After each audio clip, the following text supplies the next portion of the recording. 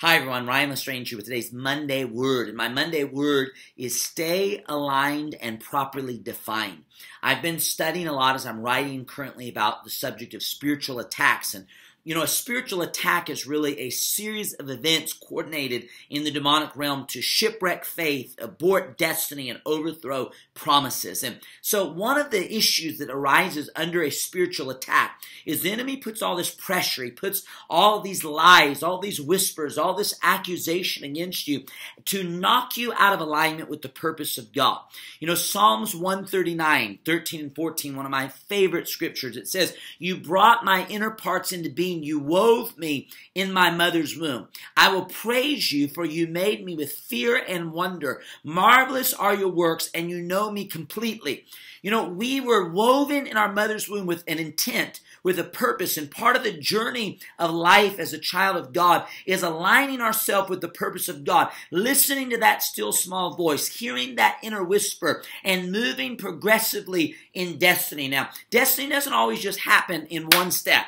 There are many progressive steps. Sometimes we begin to be faithful in this little thing, and then God promotes us. And then we learn a lesson here, and then God sends us here. And then we learn here, and then God increases us. That's why Psalms 37:23 says, "The steps of a good man are ordered by the Lord, and he delighteth in his way."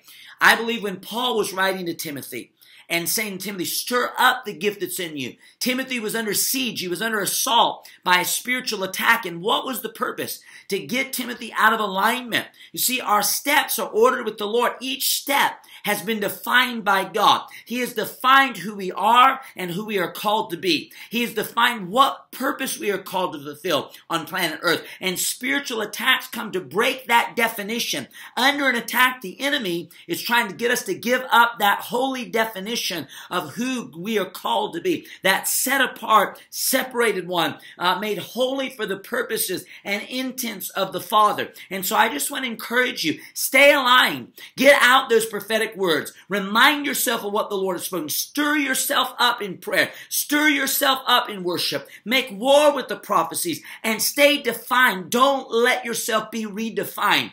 In my journey in ministry, a lot of times when I've been under a spiritual attack, the critics and the voice of the enemy would try to hurl things in my direction to redefine me, to get me outside of my purpose. Well, here's what the devil understands. If he gets me outside of my purpose, he gets me outside of my power, because my power is connected to my purpose and my passion is connected to my purpose. So he wants to cut off the passion. People in an attack often lose their sense of passion, and he wants to cut off the power, that super on my natural. So we've got to fight to stay aligned and stay properly defined. We don't want to be redefined by the attack we're going through. We don't want to be redefined by the accusation, but we want to stay aligned and defined. Let me pray for you. Father, I thank you for my friends today, and I agree right now for the breaking of every spiritual attack. And Lord, I stir the purposes of you on their lives. I stir up the words that you've deposited in them. I stir up the destiny you've given them. And I thank you for proper alignment and proper definement in the name of Jesus. I bless my friends and I call them strong in you.